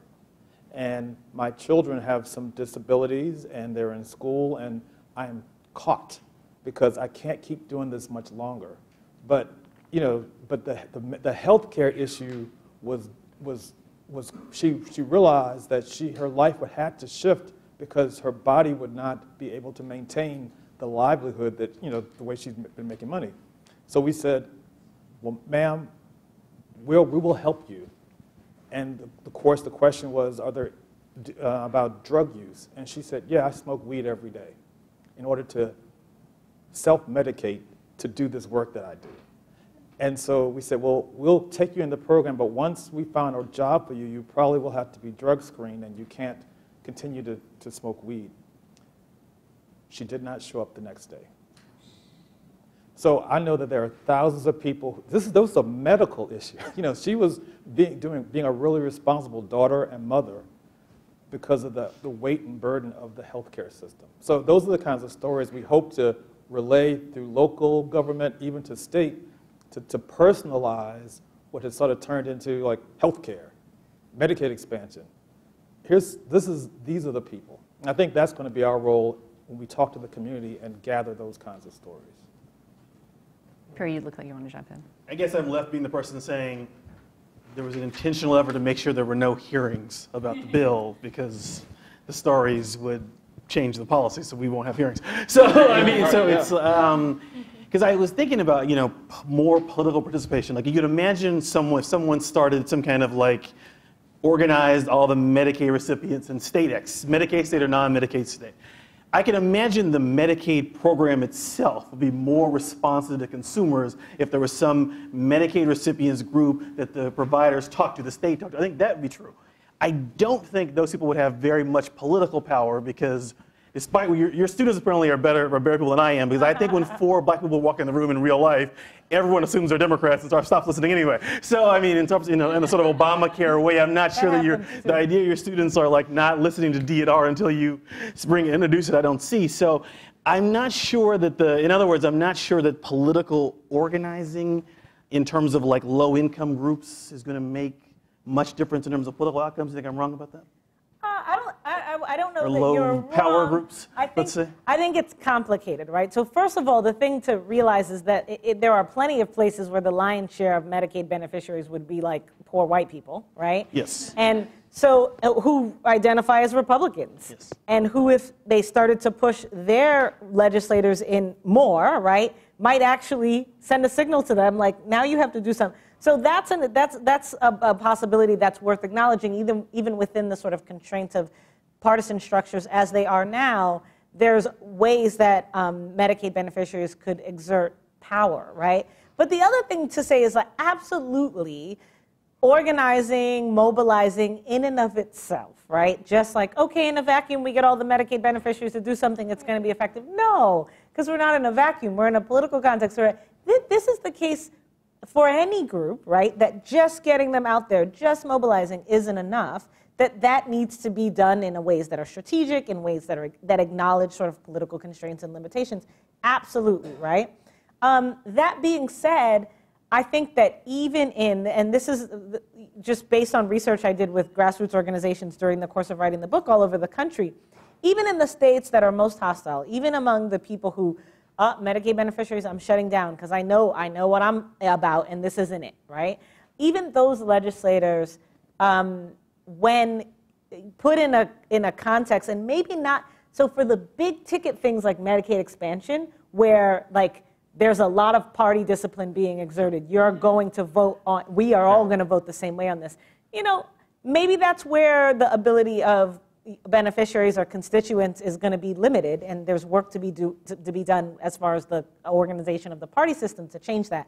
But there are plenty of really vital, mundane issues that you actually can be swayed one way or the other on, depending on who's in your office, who's in your face, who's holding you accountable. So I think there are spaces where these voices can matter, and those spaces might not seem like a big deal to us because it's not the big, like, we're going to expand our universal health care, but it's absolutely a big deal for ordinary people who rely on, like, wait, what's going to happen with home health care? If home health care goes away, I have to be institutionalized, or my parent have to. Those are decisions. Pennsylvania wanted to mess around with home health care. And a lot of the organizations that were mobilizing Medicaid beneficiaries and other low-income people got them to push, to exert pressure, and they walked it back. And things like that happen all the time, even in red or relatively hostile places. And more of it could happen if more Medicaid beneficiaries were involved, and it could matter. That doesn't get us out of everything. But I agree with you, the part that I was going to say was, when I was people who were trying to enroll in Obamacare, it was clear that the people who wrote Obamacare, some of whom work, who I know quite well, had not spent a lot of time talking to beneficiaries about, here's this computer program which you will sign up for health insurance. We said it's going to take 15 minutes and required. In reality, you have all these forms and so on. That's what I was getting at. It was like your book really helped me remember everybody I met, the people had a really hard time enrolling in healthcare despite, Barack Obama saying how easy it was all the time. It was not like buying an airline ticket. And also, everyone actually doesn't have a computer in the first place. It was a really bad, it was a really bad image even. But yeah, so I agree with you. But yeah. But this is so important because it just shows that there are some real complexities here. There are no sort of easy. If we just get more people involved, there's a bunch of conditional on other things that need to happen as well. And it's not easy organizing people on the ground. It's really challenging, and it takes years of work to build a base. And you're right, it's not the only thing that sort of gets you to that policy change. You have to bring other stakeholders to the table. So when we have our advocates on the ground, even in Virginia, talking about Medicaid expansion, you have advocates, consumers at the table, but who are your other allies? Who are those provider allies? Who are the hospitals who are going to benefit from Medicaid expansion? And sort of thinking about that, so when you go to a room full of legislators and they're going to see each stakeholder that has a say in this, that sort of changes the tone of the conversation. And speaking of Pennsylvania recently, our advocates connected with a different sector. So it was the health sector and the housing sector connected because those are so interconnected in how our health outcomes are impacted. And they had a coalition of people went into a legislator's office. The legislator said, "Uh-oh, you found each other." Right? So it's just sort of, bringing those right people to the table in addition to organizing and getting those voices out there for people who are going to be ultimately impacted by expansion or any other change. So let me connect what you were just saying about getting the right people to the table to, Jamila, what you were saying about how there are large swaths of white Medicaid beneficiaries who are disadvantaged by what's happening now. Let me be a little bit provocative. In the history of social policy, especially within the anti-poverty space, you see white faces when the political powers that be are looking at program expansion, and they become black when it becomes politically expedient for retrenchment, right? Rather than looking at kind of a cross-racial constituency of organizing and advocacy, would it just be more effective to make clear how people within the in-group, right? We didn't design these systems to exclude you guys. We did it for everyone else. So kind of centering the people who are most like the identity of the people in power. This is so good. So one of the things that of course I'm not going to subscribe to that, but it's an important. I about that though, because I think other people do. Oh yeah, I was going to say it's an important practical question because when I was organizing or interviewing some of these organizations, and I would say, well, what role do actual Medicaid beneficiaries play in your process? A lot of them would say, oh, none actually. But the ones who said there's a role would say, well, stories, right? We use beneficiaries so that we can bring their stories to the legislators, and we teach them how to tell their story, and we coach them how to do it, we train them, and then they go, and the stories are impactful. And one of the things I always said was, well, which beneficiaries do you choose? And based on what criteria? Because ostensibly some stories are more sympathetic, some are more compelling, some people are more sympathetic, more compelling, and they said, yeah, of course, we very carefully pick the people. And then I said, oh, okay, you got to lead the horse to the water. What, does race matter? Like if you have two equally sympathetic women who are Medicaid beneficiaries, women are more sympathetic, and one is a black woman and one is a white woman, and here we are in whatever, fill in the blank, Missouri, like who are you going to bring to the Capitol with you? And I was impressed by their frankness. People just said, absolutely, it's terrible, but you bring the white woman. right? And so the question, right, which is, do we censor the in-group? Is that a strategic way to, that like just repulses me, but it's absolutely what's happening and what people who are, there's a reason I'm not a politician and you know, the people who are more politically savvy are doing this. The reason it repulses me is not just because, you know, for the obvious reasons, but the reason it repulses me is because like that's not a long-term sustainable strategy. That deepens the divisions, builds further upon them, and then the divisions become continued. So somehow we're trying to get to equity by capitalizing on inequity, right? And I just don't think that holds water in the end. But again, I'm not a pragmatist, so what do I know? I'm sure there's somebody out there. Well, that's why you're not going to work on my campaign, and that's fine. I want no part of it. So I think we have time for one more question. Hi, thank you so much. This has been a great conversation. I just had a question around sort of this idea of community engagement we've been talking about, and how do we, you know, when we're trying to bring folks to the table, be very intentional to where beyond tokenism, we're also placing value in their expertise and avoiding essentially abstraction from these communities. Yeah, this is a hard one. Tokenism is a phenomenon I'm very familiar with. And I mean, and I say that jokingly, but I also say it in a way that's true, right? Where there are plenty of spaces where it's like you're invited into the space because it becomes clear, like, oh my gosh, we did this whole thing and we don't have any, you know, fill in the blank. We don't have any women. We don't have any people of color. Oh, you check both boxes. Come on in.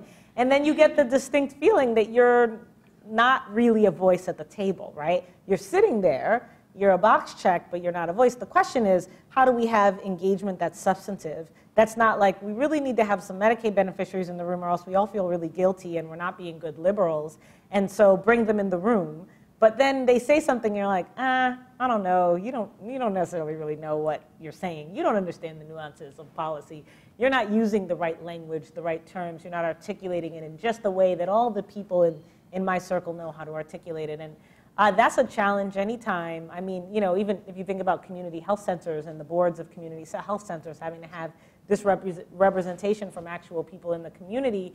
And there's real variation across centers, whether those people have voices and they're influencing what happens with the centers, or whether they're just there because they have to be there by virtue of these criteria that were set up. And so, you know, I think part of, I don't know how to, you know, a lot of this depends on how people are implementing engagement initiatives in real life, on why they're doing it and on what sorts of institutional structures they form to ensure that the people that you bring into the table actually are there in a meaningful way. And so I don't know if, no, that's exactly right. You know, it's the playing field even for everybody. So, I mean, I'll give a really good example of how this played out in Rhode Island, where we work with advocates, and they're sort of working on a policy issue to influence that impacts both people who are on Medicare and Medicaid. And there is this implementation council that has been set up. And you know, the goal was to make sure that the implementation council was run, co-chaired by consumers who are going to be in this new program. And so we said, well, they need to be trained. They need to know that they're going into the meeting so they can be confident, so that when they're around the table with providers and state officials or other you know, paid advocates who are doing this for a living, that they're also on the same ground. And so that's what we did. We provided training to our advocates so that they can go out and then train these consumers so that they can sit on the table. And what they do now is they provide ongoing training. So before every implementation council meeting, they will meet separately with the co-chairs and talk about agenda, talk about, you know, how to be engaged in this conversation, and build their policy capacity to understand the different terminology and the jargon that goes into health policy. So I think it's really important to make sure that, like you said, the structures are set up in a way so that the playing field is even, and that you know, there's ongoing training for advocates and consumers who may not be playing this every day, you know, living in this everyday language. And I might even want training for the other folks in the room who may or may not know how to interact with people who are not in their narrow little circle. Exactly. So the burden of having to learn how to navigate new spaces doesn't overwhelmingly fall on the people who already probably have more burden. So exactly. That's just one thing that we have learned in Richmond is there was a group of people that were always present in front of city council who purported to represent the community. And over time, they just were really good on their feet and liked to express themselves. And we created this ambassador program in a way to expand the community voice and ask people to move out of their comfort zone, give them some training, but also say, we need you to tell us what your experience is, because we know that Ms. Jones or Mr. Jones, who usually stands up in every council meeting, may or may not know you. And so here's how we would like you to feel that you have access to government as well. And so we've trained 16 people. We want to train at least 20 every year so that we, in essence, they become the face, the ears, the messengers, and also those to relay it back to us in case they don't feel comfortable sitting at one of our tables. And this is work on all of our ends, both sides. Yeah. I find myself thinking about how difficult it is to do this kind of work in a society which is trying oftentimes to be race blind and even more frequently to be class blind, and to pretend that those things don't exist. And so then you have, frequently community groups where the leaders of the group are the highest income people in the community, state or citywide groups where the leaders of that group are the highest income people in the city or state, and kind of on it goes. And I find myself particularly thinking of, in Philadelphia, there's the Kensington Workers, or the Kensington Welfare Rights Union, which is a group of really poor people who work together to try to make their lives better in all sorts of interesting ways.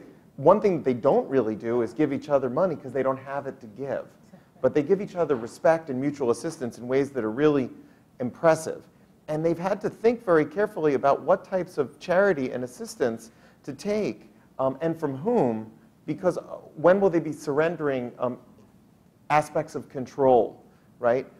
And when we particularly think about greater and greater levels of economic inequality that are facing us, it's really going to be difficult to preserve democracy if we don't confront the challenge of giving people who are at lower levels of socioeconomic class a voice. The Roman Republic managed to do it for a couple hundred years by having specific government offices which were available only to people from the middle classes. Obviously, they ignored the two-thirds who were slaves, but they had certain offices that they thought, we know that the upper class will dominate the Senate, et cetera, so they had tribunes. We have nothing like that and have never even remotely considered it. I don't know that we could, but we have to figure out some way to institutionalize across many cities the kind of work that's happening in Richmond. Right, and that's the difference between voice and power, right? Mm-hmm. Yes. I guess your question made me think of that, the Parkland, the students, the movement they had, the event they had, where I think the students knew who the most palatable, powerful, influential voices essentially were, the white men, but they seemed to intentionally make sure to include other people. I think ultimately, we know who has the power in our society, whites and men usually, and ultimately we're going to need some benevolent members of those people to sort of give some power up and share some power and create institutions to, share power and make them more inclusive. I think it's what we're really talking about here is like all these programs are going to change by people who having power making them change. Or by us by somebody wresting power from those people, whether or not they benevolently give it up. Okay. But that's less, I get it, yeah. We on the same page. Yeah, that's it. And I think that also points to, looking at maybe we would all aspire to live in a place where our government, our society affirms like the shared and equal dignity and humanity of everybody else around us, but understanding that's not how we work, realizing that there is a selfish self-interest, right, and recognizing that racialized systems impact and disadvantage people of all races. This is Michelle Alexander's critique from, the new Jim Crow, right? To maintain a veneer of race neutrality, there's going to be collateral damage, if people live different races. So I think people who potentially Medicaid beneficiaries who are white, rather than kind of being centered in the conversation, use that platform, right, to bring attention and visibility to the ways that creating a system to marginalize people of color, and particularly Black Americans, works against the interest of all of us. I'd really like to give you the last word in this conversation about your book. I've gotten way too many words already, but well, I'm extremely grateful to all of you for, my gosh, you have stuck it out over the long haul. There's a part of me that wonders, like, who just comes to something for like 2 hours to listen to other people? See, I do these things because I'm the one talking. So no, thank you all. You know, what I'm thinking about as we end here is actually, so I had a speaker in my public policy class. We were doing public policy and local governance, and I invited a speaker who's a local county legislator. Her name is Leslyn McMean Claiborne, first African-American, and she's an African-American woman, but first African-American person of color at all to ever be a member of the Tompkins County Legislature. I don't know if you guys know much about upstate New York, but it's quite white. And she told my student, a lot of the students wanted to know, like, well, tell us your story, you know? And she told them about how she was low income, she was a Medicaid beneficiary, she was Section 8, on Section 8 vouchers, she was working low-wage jobs, trying to take care of her family, just having a really hard time, but always wanted to be involved in her community, engaged in the community, going to community events. And something happened with one of the sitting county legislators, and they had to, they moved to a different county, which, surprise, if you don't live in the county, you can't be on the legislature. So they really needed somebody quick who could fill in, and they were like, you're always at the meetings, you know about the community, you care about the community, why not you? And she said she walked into a room one day and they said, we're gonna start a political group for you, we're gonna try to get you in this spot. And it worked out, she's a county legislator. But she's still low income. County legislators at this time in Tompkins County get, like, I don't know, a couple $1,000s a year, not enough to live on, because everyone else on the legislature is essentially an old white man or woman who's independently wealthy, retired, not doing this for the money. And she's still raising small children, still working full time, and the rest of them aren't. And she proceeded to take my students through this story of saying, like, I was engaged. I got a position where I had a voice, right? I was at the meetings, right? But I didn't have power because I was very differentially positioned relative to everyone else. So I was at the meetings and I spoke my piece. It didn't matter. I couldn't spend as much time on it. I couldn't engage with my constituents as much. And it was just, the students were really struck by the challenges of securing real power from the margins. And even someone who was standing in front of them, who seemed compelling, who seemed admirable, and who was literally in a position where she had a voice, still had a tremendously difficult time being heard and making a difference. And that kind of, I think, taps into a lot of the underlying currents of this conversation. What does it mean for us to think about people having power, being empowered, who are not already in that position, right? And who don't look like and have the advantages of the people who are generally in those positions. And how does public policy affect the likelihood of that kind of power being enacted? And how do political institutions, how do parties, all of these different challenges are about thinking about how to empower people who otherwise do not have power and who are otherwise relegated to the sort of political margins. And we obviously did not encounter any answers, but I think that we had a lot of ideas that matter, and that it's the development, the continued generation development of these ideas, and hopefully the kind of enactment of some of these ideas that gets us closer to a place where I don't feel like it's all pie in the sky, which I often do, but that it's a real possibility for us to live in a country that is an actual equal democracy. That's a great place to end things. And the good news is you'll have a chance to find out who comes to these things and stays for 2 hours at our reception. Please join me in thanking our panel and Jamila.